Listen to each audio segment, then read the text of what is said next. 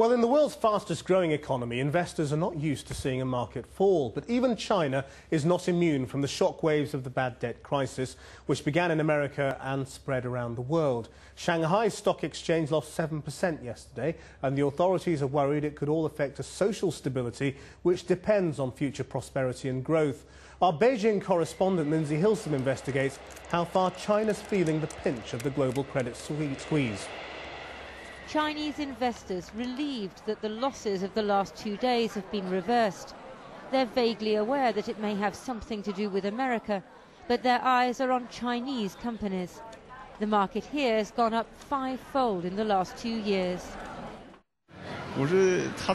Stock prices here are too high, so we expect them to fall. It's not a surprising trend. I don't know much about the American economy. It's a bit of a gamble then, but with potential worldwide consequences.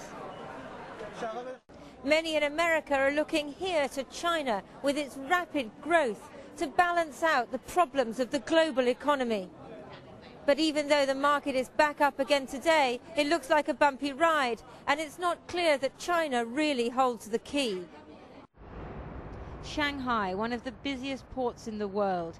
China's economy is still export-based, so if demand from the US shrinks, there'll be fewer of these containers shipping out manufactures. Economists expect China's growth to slow now, and there's not enough domestic demand to compensate. And you certainly are seeing more consumption in China. You're just not seeing consumption at the level that you've seen in the West, and it's going to take a while to get here. There are still structural issues why that is the case, and there's still really real issues of, the fact is, they are not as wealthy as, economies and consumers in the West. Chinese households and companies are great savers.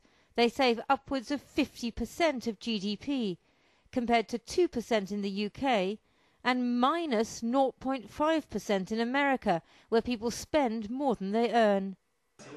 Many middle-class families here would love to buy a car, but there's no social safety net, no national health service, so they save instead for a rainy day and window shop. The Chinese government may now try to boost domestic spending, but that will take time to have an impact. I would say a couple of decades, yeah. But, for a forward-looking investors, you have to understand this process.